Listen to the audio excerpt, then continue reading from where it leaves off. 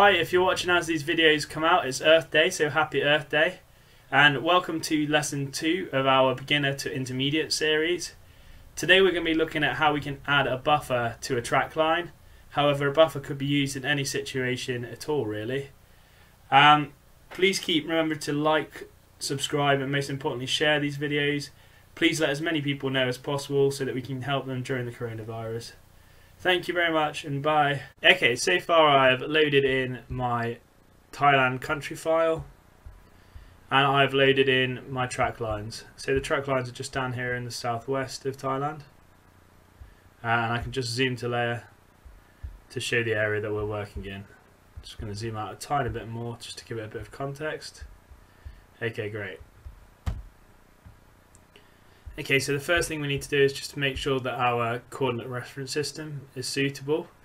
We always want to be working, whenever we're working with area or distance, we want to be working in a unit that we can use easily, like kilometers or nautical miles, for example. And we have to be in a projected coordinate system to be able to do that. So the first thing I'm going to do is go to Project and Properties.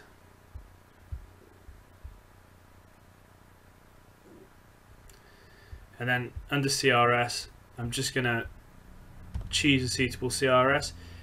Generally, you'll be given a coordinate reference system to use, but if you're in doubt at any point, then one of the UTM zones is normally suitable. So we're going to use UTM zone 47N. N because it's in the Northern Hemisphere. And just press apply and OK. By the way, if you're struggling to find that, you can just type in the ESPG code at the top. So just in this bit that says filter, you can type in 32647 and it will come up for you. Okay, so this is our boat track line, and this is the line that we followed during our boat survey to try and give us a good survey coverage. This is just a fictitious line, but you can actually make these lines to make sure you're covering as unbiased of an area as possible using sampling programs like Distance.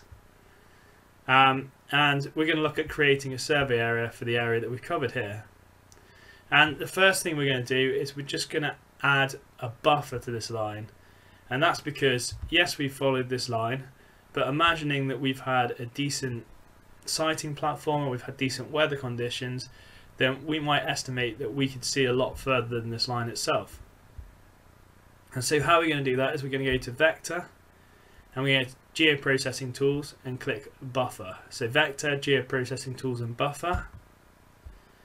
And we're going to be using the input layer track lines, obviously, because these are our track lines. I'm going to use kilometers, and I'm going to use 5 kilometers. We're going to say we had a reasonable sighting platform. I'm just going to change the end cap style to flat and leave the rest of the options as they are.